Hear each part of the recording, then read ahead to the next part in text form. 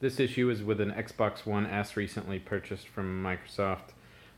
It used to be that when I pressed the Xbox button on a controller, the display would dim and I would see a menu pop up along the left. There would be a clock and the status of the microphone in the bottom right hand corner, and I would have the options over here to select home or switch to another game. But now when I press this button, it dims the display like that, as if it's going to pop up that menu, but the menu never appears.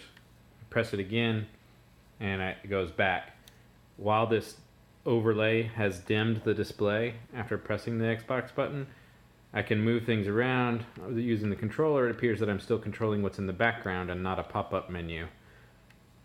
And I press the Xbox button again and the dimmed overlay goes away, but I still never see the actual menu that should pop up when you press the Xbox button. It used to look like this. And you could see when the Xbox button was pressed, you would see this menu overlay pop up in the left, and you would see the clock, battery life of your controller, and that sort of thing pop up down here. And the rest of the display would be dimmed. But right now, all my Xbox is doing is dimming the display and never showing this menu.